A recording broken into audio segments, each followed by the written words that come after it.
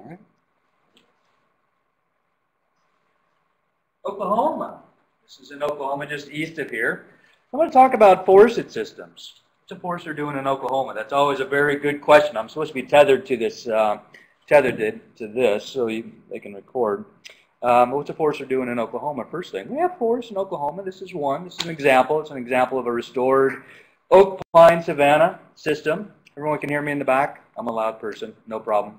It's an oak pine savanna system. We're not going to talk about Oklahoma for a while. I'm going to kind of range out of here. But mostly what I want to talk about today is if you work in forested systems, sort of to provide a contrast to what John just presented, and we're going to talk about coastal systems next after this, but really a forested landscape. So the U.S. is heavily, heavily forested, not including Canada, not including Alaska. If you look at the U.S. in general, there's a beautiful book, Marion Clary, I think is his name, a historian. This well-wooded land talks about just forests in the U.S. and the history of forests. So except for this middle part of the Great Plains, the entire western U.S.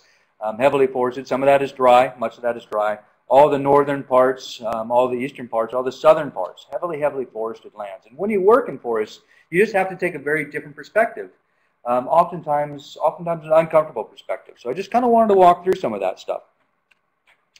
So it's nice to have a contrast. Let's shoot up to British Columbia. So obviously British Columbia, you can see in the bottom left there, Vancouver Island, Pacific Ocean off on the left, Seattle, down here, well here, Vancouver. I used to live in Vancouver, worked at University of British Columbia. But where we're going to talk is, and these are forest types. It doesn't matter what the colors are. In this particular case, what you've got, I'm going to shift away a little bit here. The coastal forests in green, you've got a coast range, which is here. So these are alpine areas, and then a rain shadow. This whole area is rain shadow. This is your ponderosa pine type, sort of the orange type. This is the Rocky Mountains right here, sort of stretching up. Alberta over here, oil sands. This is the Rocky Mountains, stretches up into there. So Montana down here stretches up. But it's this entire interior, this purple type that I'm going to talk about. It's a very large, relatively flat interior plain, and it's spruce and fir and pine. It looks a lot like this. Parts of it looks a lot like this in the summertime, but it's largely spruce. And so what you would see these forests up in sort of high elevation areas in the U.S., in the Rockies, maybe about 10,000 feet, depending on where you are, 5,000, 10,000 feet. This is not nearly that high, but it's a high latitude forest, so it works the same as a high elevation forest. But it's a mix of hardwood species, it's a mix of spruce, it's a mix of pine, largely lodgepole pine in this particular case, and it's quite mixed up. It's very, very productive, and it's a very large area. If we go back, British Columbia is the size of Texas and Oklahoma put together. And so you can sort of see what the center part of this area is. It's a very large, massive area. It's completely forested. Even when you get up into the Rockies or into the Coast Range, the forests stretch pretty high elevation as well. So, but this central area is going through some pretty massive changes right now. This is what it largely looks like. It's warm. You have a short growing season, but it's warm, plenty of water, so very, very productive system. Much of it looks like this right now.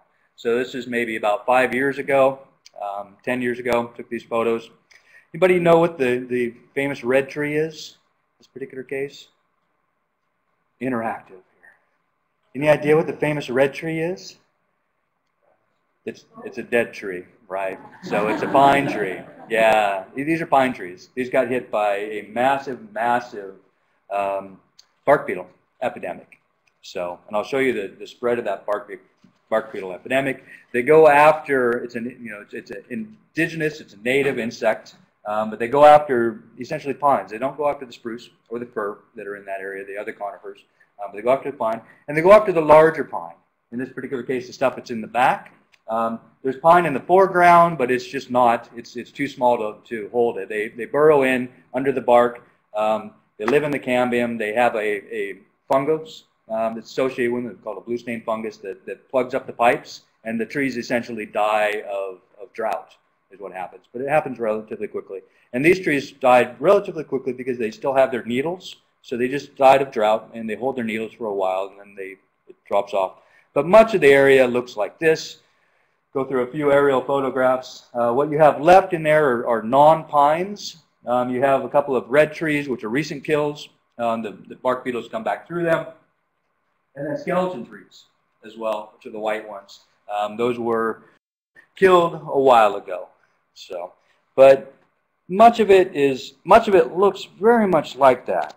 Let me go out of here for half a second.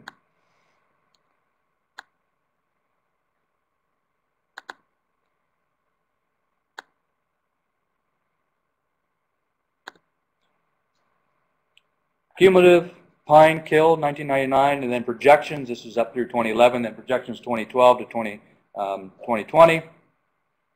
The outbreak started really around here. Prince George is the center of commerce in sort of the central British Columbia area. Kamloops is pretty far down Williams Lake. But it started on the western side, and then winds are prevailing from the west. It just started. There was an outbreak. The population built up. Talk about that in a second here as to why. But the population built up. 1999, they started to see some kill. 2000, red is current outbreak. 2001, I'm going to flip through this. 2002, it really started to get going in that central area and then started to spread east as well. Now we're starting to get the gray. That is 100% dead. So red is an active outbreak. In this case, the gray is it's completely dead. All the pine is dead in that area except the very young stuff. It just spreads, it spreads, it spreads. 2008, 2009, 2010. It's kind of 2008, 2009 I was up there. It looks much like this. The worry now is that it was going to spread east over the Rockies and into some fairly large pine areas in Alberta as well. They were starting to see it when I was up there, and it has happened. The Rockies are that right here, this white area. 2010, 2011, 2012, pretty much complete and absolute. Now these are projections forward, but the projections so far have been pretty good in terms of this massive outbreak. I mean, just absolutely massive outbreak. So why did this happen? Why am I talking about it? A couple of things. First of all, just go back up a couple to about 2012, which is projected, but let's go, the last one was really not projected, so 2010. So what happened, this is a native insect. In this particular case, it's a heavily forested area, but that insect is controlled through temperature, largely. So very severe winters. You have to get down to be about below minus 30, which is Fahrenheit, Celsius, so it's about the same, right at that point, but about minus 30 for at least a week, because it overwinters in the cambium area. And you have to essentially kill that larvae that are in that cambium area to reduce the population pressure for the next summer that comes out. They're having very, very, very warm winters, and they've had a string of warm winters, starting going back about 2 decades now. And that population pressure just built up. There was really nothing else that happened. The forest hasn't been changed. It wasn't a massive change in vegetation type because most of that area is fairly natural. There's a lot of logging in that area. There's a lot of timber activity, but most of the forest hasn't been touched, especially in the area that was harvested. Right? Some of it has. There's a bit more pine than there used to be, but for the most part, it really hasn't. It was just a really natural occurrence.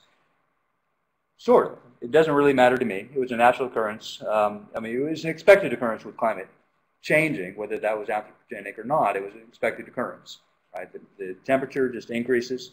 You don't have the kill. You have these population explosions. We've seen this in other places.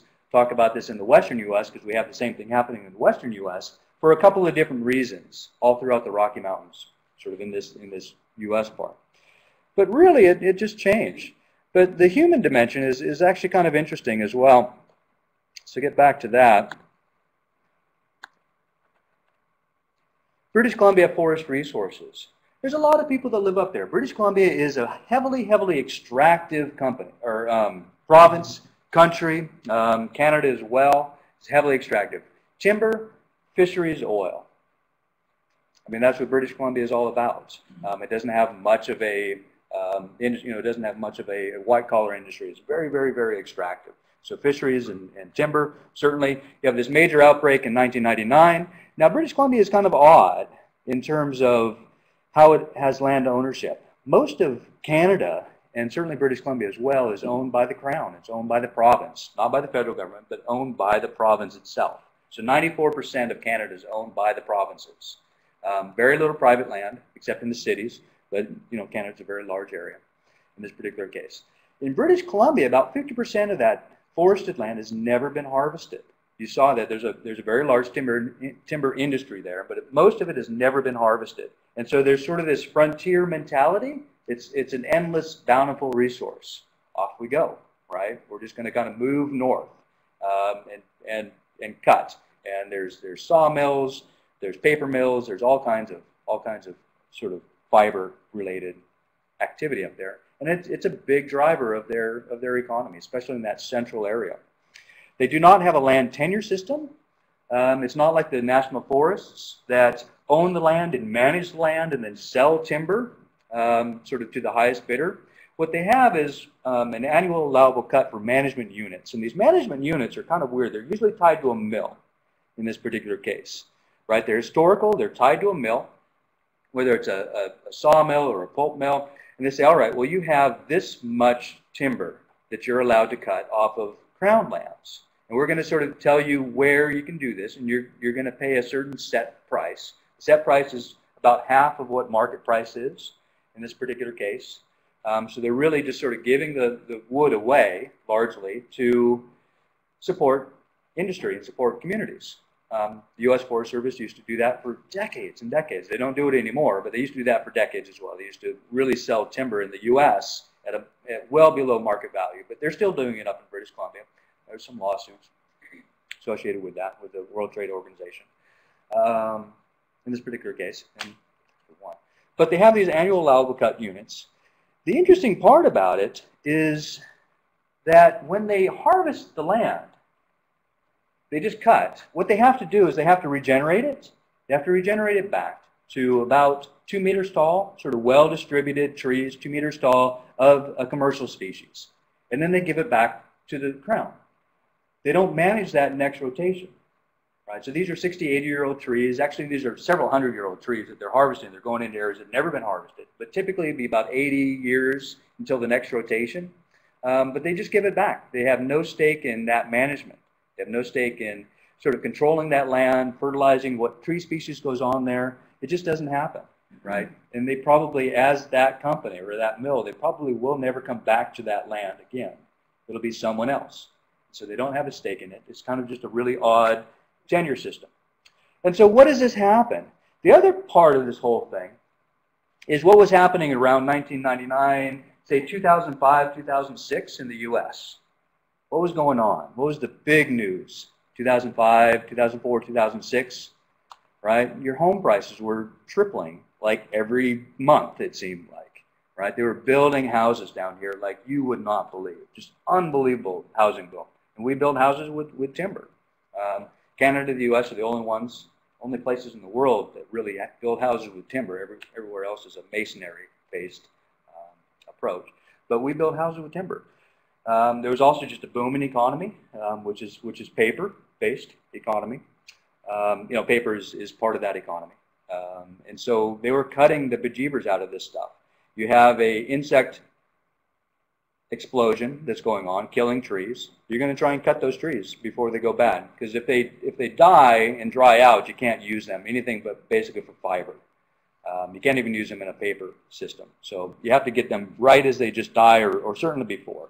And so what does this happen if you don't have a land tenure system? If you have a extractive economy, this is what happens. Unbelievable clear cuts. You can see clear cuts up there that just stretch horizon to horizon. Just massive, massive clear cuts. And what they're trying to do is get at essentially the red trees before they start to dry out and check, before they're really gone. It's a very, very advanced timber industry up there. There's no question about it. Pellets here on the right shipping it to Rotterdam Harbor in Europe. There's a 100 million ton market every year for wood pellets in Europe as part of the Kyoto Protocol. Just massive, very, very, very advanced timber industry. They were just gearing up. They were going to build the largest pellet mill in the world in that sort of central BC area to deal with some of the dead trees and whatnot. It's just a huge, huge, huge impact. So regeneration, they plant it back to essentially a monoculture of black spruce over a very large area, sort of unharvested area off to the left, but fairly large black spruce here in this area. And so that's fairly typical. And it is actually a fairly typical story of the Western U.S. in maybe 20, 30 years ago. You know, very much a frontier mentality in that particular case, keeping rural economies together. You know, there are a lot of good reasons for what they're doing in this case. But what I'm trying to do in this example is just give you a sense of the scale of forestry. So the scale of dealing with forests on sort of an area the size of Texas, but a sort of a very wet, very productive area the size of Texas and Oklahoma, or say the Rocky Mountains in this particular case. We'll shift down now to sort of this blue belt, talk about it in a second. But dealing with forests on that scale, you have to deal with multiple land ownerships. You have to deal with very, very long time scales, 80 years, 100 years between rotations. Forest companies are oftentimes Fortune 500 companies, like Weyerhaeuser. They're some of the largest companies in the world in terms of their size, in terms of their income, and they are because they own a typical forest company in the southeastern U.S. will own 1 million acres, and that's a small company. That's a sort of a medium-sized small company. 200, 300,000 acres, 400,000 acres in sort of this Texas, Oklahoma area is kind of a minimum size for dealing with long-term decisions, 30, 40-year decisions between when you plant and when you harvest. Ownerships change, companies change, everything else. So dealing with forestry is really, really, really difficult. On top of that, in this area, where we have the forests in Oklahoma, a lot of that is small and non-industrial private landowners as well. So about half the timber resource that we're going to talk about in Oklahoma is non-industrial private landowners. It's a lot easier to work in the western U.S. where most of that is either large companies or federal lands as well. So they have before I forget to get back to that, but they have the insect outbreak. Has anybody seen the sort of the insect devastation that's happened in the western U.S., for example? Has anybody been out there and seen sort of the skeleton trees and the large areas in Wyoming, things like that? Some of that is bark beetle, some of that is budworm, whatnot. It's essentially the same thing in many cases, essentially the same thing that's happening in central BC. Is there a climate signal? Most likely. I'm not really sure. I haven't looked at it. It doesn't really matter to me because it's happening, right? We know it's a climate event in terms of warming, whether it's anthropogenic or not, it doesn't really matter to me. But two big differences, of course, in the western U.S. I'll just sort of mention them. First of all, you don't have a very large contiguous area for that insects to spread to. The western U.S., typically your forests are at high elevations, and so they're going to be along bands along the mountains with large areas in between to get to the next forest. So it's more patchy. It's not a large area, say, the size of Texas that you're dealing with. So you're going to have a lot of really, really different sort of patchy areas in say, this isolated mountain range. You'll have a really large outbreak in this isolated mountain range. And the second one is fire suppression. So fire suppression, choking the in terms of bringing in a lot of removing the fire largely for about 100 years now. Effectively 70, 80 years, really brings in a lot of very, very young tree species for sort of shade-tolerant regeneration into the understory. Drought stresses those trees, makes them more susceptible to insects. And then certainly the big fires. So they don't have the big fires up in central British Columbia. That's a big difference. It's wet, it's cool. They have the insect problem, but they don't have the big fires. So there are some big differences here, but really the scale is what I wanted to talk about. And so as we moved here to Oklahoma, landscape perspectives, really the scale is a huge thing when you talk about forestry. It varies, certainly spatially and temporally. The landscape scale varies by observer. So it varies as to what you're really looking at as a researcher or as a manager. The scale absolutely varies. It changes dramatically. I work with the Department of Defense a fair bit, and their scale is the base. That is what they're interested in. It's about say 20, 30,000 acres, 40,000 acres, something in that range. That's what they're interested in. You deal with the Forest Service, that's a very large scale. It's sort of national forest scale. You deal with small and private landowners. The scale is largely their ownership plus the area, the other ownerships around it that have an impact on their ownership as around. So it changes. The other thing that when dealing with forests that makes it very difficult to deal with forests is the temporal scale. Agricultural lands have a temporal scale, but it's compressed. It's not annual, absolutely not, but it's certainly compressed a fair bit. Forested systems, your annual scale is maybe 100 years, maybe 200 years, maybe 500 years in that particular case. So in some cases, it's quite a bit less if you go into the southern hemisphere. So, and then the last one, what those, you can't find a good example of variegated, but this is very mechanical term. It's different.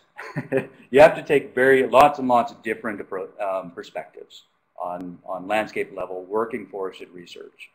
The other part of this is that forests throughout Canada, throughout the U.S. are working forests. There's almost no forest that is essentially untouched, unharvested, unroaded, except in very, very high sort of elevation areas, wilderness areas. But for the most part, it's heavily, heavily, heavily managed as well. So this blue area in the map is what was historically savanna systems in the U.S. There's almost no savanna systems. So this is, if you didn't notice, the local mammals. This is not the U.S. This is in South Africa, where I used to live and work for a while. But when you think of savanna systems, that's kind of what you think about, right? When you think of forested systems in the U.S., this is largely what we see now in this blue area. But historically, it wasn't. Historically, it was a savanna system. That entire blue area was. It was sort of that transition from the eastern forest to the Great Plains systems.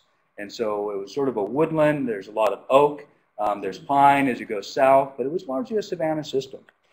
Is that true? Is it not true? Let's take a look at it. So most of what you see is there on the left. Heavily, heavily dense sort of oak pine systems. Not much understory. This is just to the east of Norman, about 3 hours or so in Pushmataha County. The photo on the right was harvested back in 1984, and it's been burned every year since. So almost going on 30 years now, basically. I think next year is going to be the 30th year that they burn that particular site. But that's a savanna system. It comes back to a tall grass prairie system. Very productive. This is in the spring. It was burned maybe 2-3 weeks ago. In this particular case, it wet, the rains came, it just greened up in this particular case. It's quite a beautiful system. It's very rare. Again, it was a land use change. This is that scale that we have to deal with. It was a land use change, is what we think. Why do we have these forests here? Why do we have so much of this cross timbers forest in that blue area? So the blue area, this is the Edwards Plateau, heavily forested. It stretches up this Dallas, right? There's nothing there in that particular case. Stretches up, this is the Flint Hills, tall grass prairie. All of this blue area is now just corn in this particular case. What we have left that is heavily forested is going to be sort of this swath through Oklahoma and then a little bit up into Kansas as well. What was it historically? This is east of Tulsa, in the Camp Gruber area, military base, 1941, aerial photographs. I'm going to go through a couple of slides that cycle through this, 1941 and then 2003, high resolution aerial photographs. 1941, heavily people, right? There was a lot of people here. Certainly there was a lot of people before that, but in terms of white settlers, statehood, everything else, there was a lot of people. There was a lot of agricultural activity in this area. It was largely abandoned starting in the 30s and 40s. In fact, most of it was abandoned by the 1940s. A lot of the stuff is very thin soils. And so what you see, river areas with trees. These are all native trees. These are xeric oak species, native trees, essentially expand out here. So they've expanded out. Areas that were pasture or cropped have come back to trees as well. Let's zoom in a little bit. This is taken from up high. Let's zoom into a cropping area. You can see the row contours of the 1938 photograph. It's the same area, just different photograph. And then the 2003 comes in.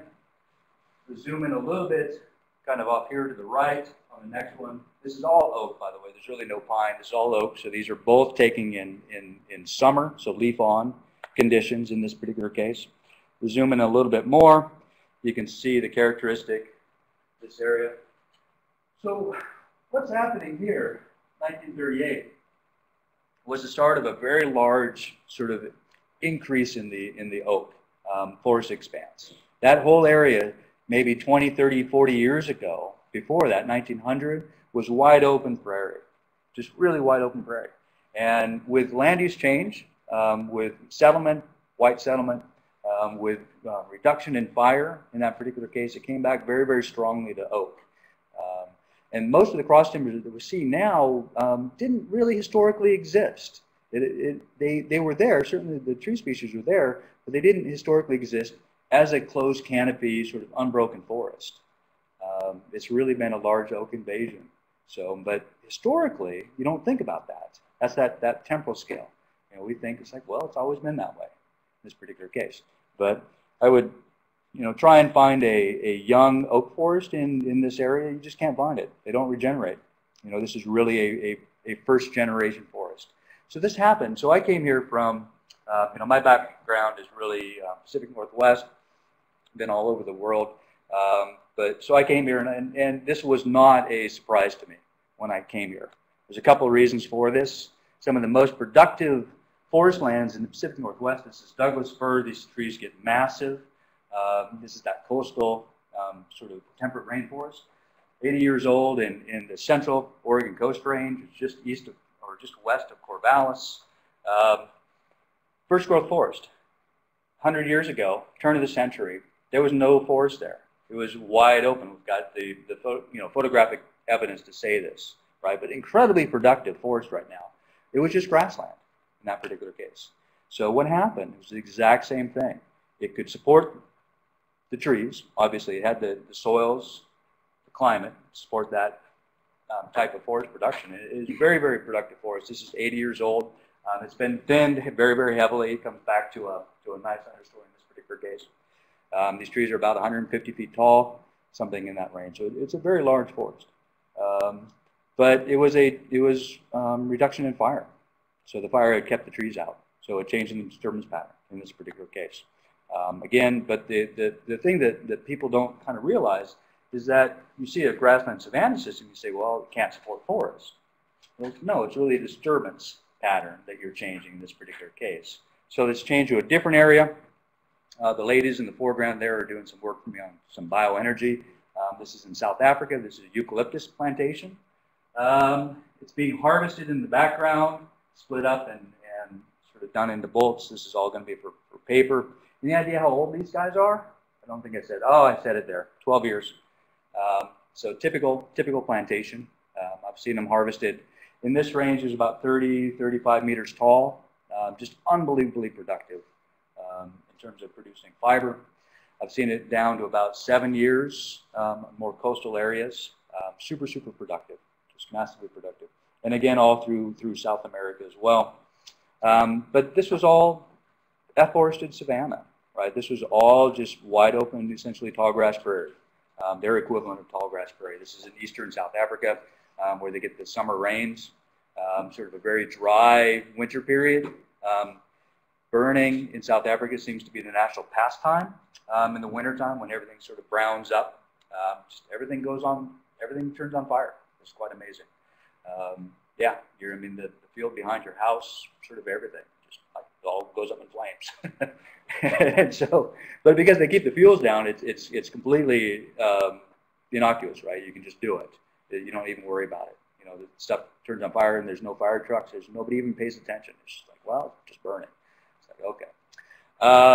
But in this particular case, it was really that disturbance regime that was changed.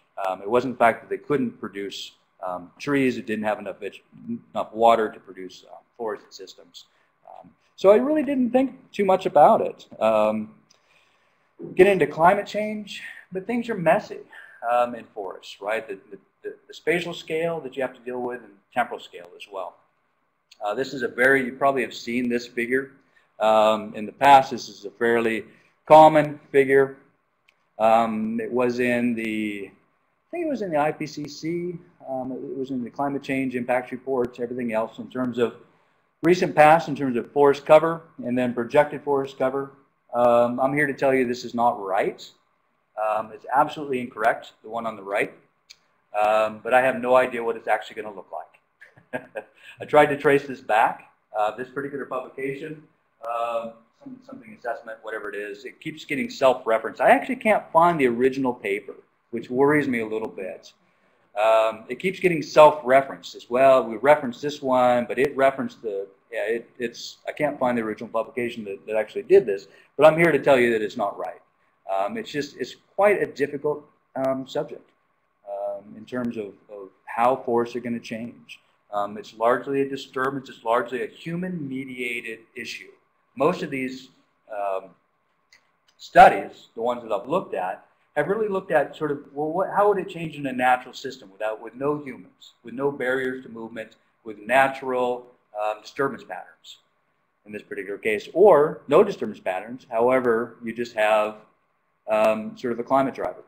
But we have such a human-dominated landscape, and forests are so incredibly modified by disturbance because they have a very long time scale. So ice storms, windstorms, hurricanes, insects and disease, everything else along these lines. So only a couple more minutes. See how far we get, because I really want to leave it more open to questions. Landscape perspectives.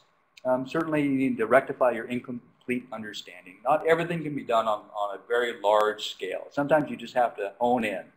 And this is an example of a designed experiment. You can see the plots. They're about 2 to 4 acres in size. Sort of here, you can see a control plot as well. It's a long-term experiment, 1984. They went in, they harvested in 1984 on some plots, not on other plots. They brought fire in on some plots, not on other plots, sort of in a factorial experiment. The no-fire control is up in the top right.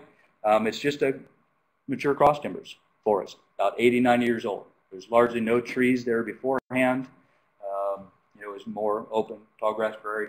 If you harvest and bring back fire on a 4-year interval, which is here, or on a 2-year interval, this is where the surprise comes. This is where you have to get down into the weeds and really do the experiments. The 4-year interval, you would think that would be enough. That's pretty often. But it's coming back very, very quickly to a forest. Essentially, after 30 years, we're almost to the point of crown closure again. It's regenerated back to tree species, pine, oak species.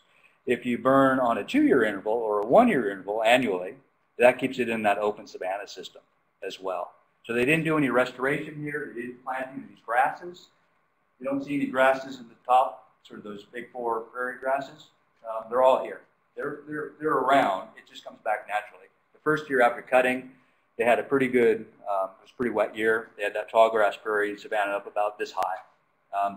Very wet years, it gets about this tall. 2011, sort of knee high. So very, very, very responsive. That tall grass prairie is very responsive to your climate. The forest less so. What are the appropriate landscape patterns? That's a big question that we're trying to work on.